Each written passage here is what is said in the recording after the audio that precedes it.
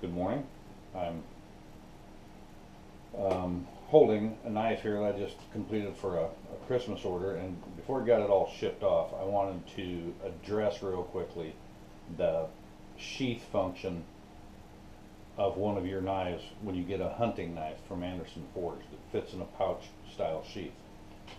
Back around 2000 or so, when I really started sending some knives out. Matter of fact, I think it was 98 or 99, I got the book by Bob Lovelace and another fellow whose name I can't recall right now, but it was how to make knives. And in it, he had a whole chapter on a knife sheath. Bob was known for his drop point hunters, and he made many. And he made a comment about knife sheaths, and I'll never forget what he said. He also did an accompanying video, and when you look at that book, all of the stills photographs in the book are from frames taken out of the movie. But he says a knife that is loose in its sheath is a dull knife, which if you think about it really makes sense, because that knife's flopping around in there and it's literally wearing its edge away, rubbing up against the leather. So I took that to heart, and I used his method of sheath building, and that's what I use when I'm making my sheaths. I'm going to try to do this without really any editing, so just bear with me. I'm just fumbling through this. The see this? That knife won't come out of that sheath. As you look at this sheath, there's these two pieces of leather, and there's a third piece of leather here in the center. It's called the welt.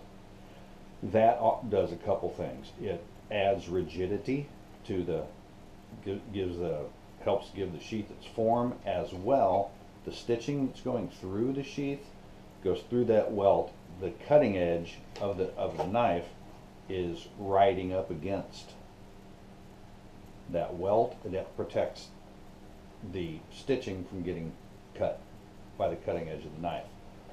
And it serves, in the Bob Lovelace style of knife making, serves another function. This should give you an idea of how that knife rides in that sheath. Well, see the point of this guard?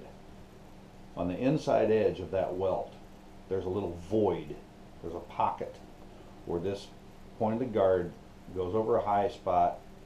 It goes over a little high spot, and then boom, falls in to a hole, to a little pocket.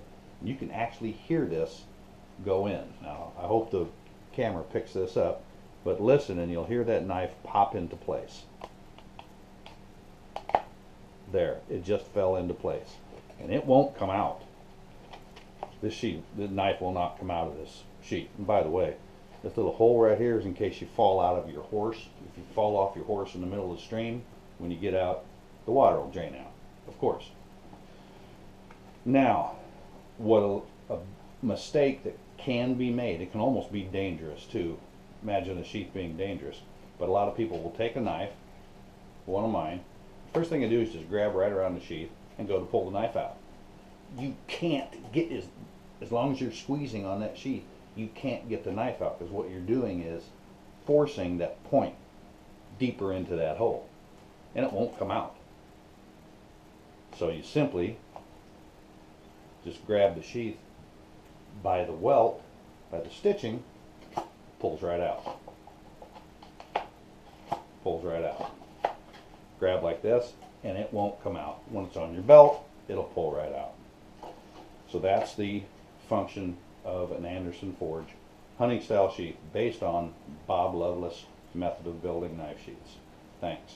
And Merry Christmas, Happy New Year. Hope you have a good 2017.